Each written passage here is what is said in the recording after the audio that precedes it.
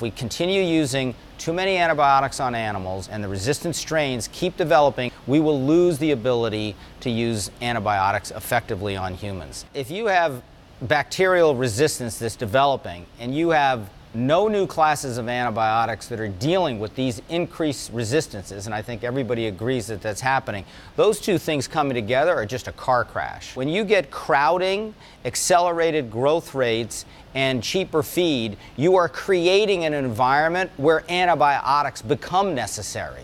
There is perpetual illness and sickness that's in the system all the time, which is why they just start giving the antibiotics from the minute that they're born until the minute that they're processed. Can you imagine going down to your breakfast table in the morning and putting a bowl of cereal in front of your kids, pouring the milk on, and then spooning on antibiotics every single day in anticipation that they might be sick, or in fact knowing that what you were doing was accelerating their growth rate? That's insanity.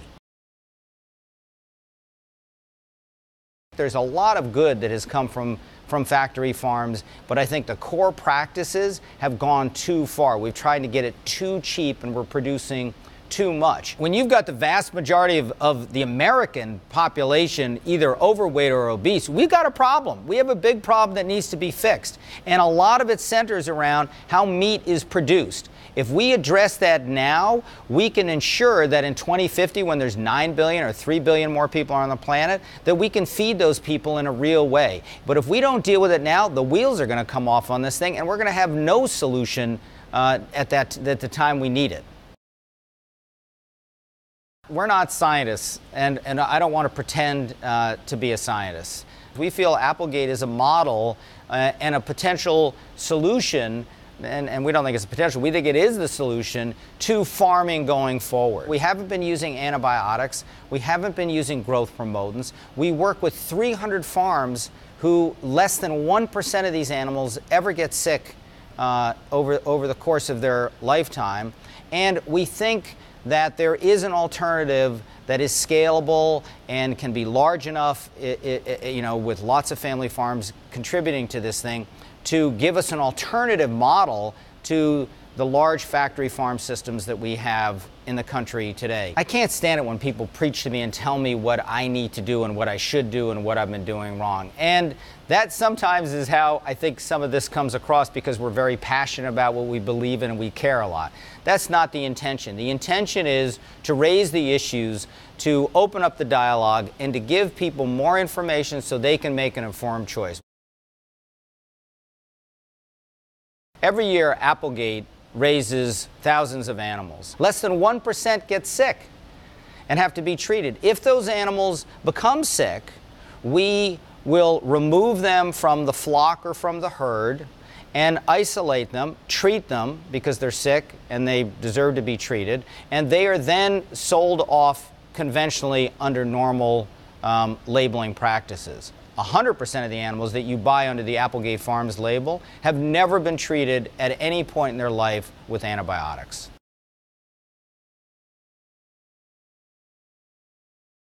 Removing the antibiotics is the key to fundamentally changing how we produce meat in America. When you withdraw antibiotics, you have to feed the animals better. You have to give them the room that they deserve. You give them the humane practices that they are entitled to. And you don't manipulate their growth rate to have them do anything other than what Mother Nature intended them to do. We believe that consumers have the right to see where their meat comes from. To me, the word natural, which is what people think of as being healthier, in the meat industry, it's not so natural. You can have conventional farming practices and call something natural. So as a result, what we do is we label all of our products no antibiotics used. So when you make the claim no antibiotics used or no antibiotics ever, the government is basically verifying that from birth until the animal gets processed, there are no antibiotics anywhere in the system. So the key is to look for no antibiotics used. We've got to tell the truth. We've got to tell people what we're doing, why we're doing it, and how we're doing it, and we need to let them see what those steps are. We need to make sure that the labeling laws and the practices that are being endorsed maximize the opportunity of each American to make the decision on their own about what's right and healthy for their family. Preservation of the Antibiotics for Medical Treatment Act is an important bill that's working its way through Congress that we would ask people to inquire about, ask your representative, and support. We're not telling anybody that they have to do this or have to do that. We just want to give them the choice. So why not change these practices, which we can change easily and should change, and there's legislation in Washington promoting that, and preserve the right for humans to use antibiotics the way they need to, when they need to. What's wrong with admitting that we made some mistakes? If you put too much on your credit card, okay, that's fine. The problem is if you don't admit it and you keep doing it over and over again. If you realize you made a mistake, and let's be honest and deal with it and then adapt the behaviors, we're going to be fine. And that's what we need to do to ensure that the system we have for feeding America and feeding the world is the correct system when we really need it.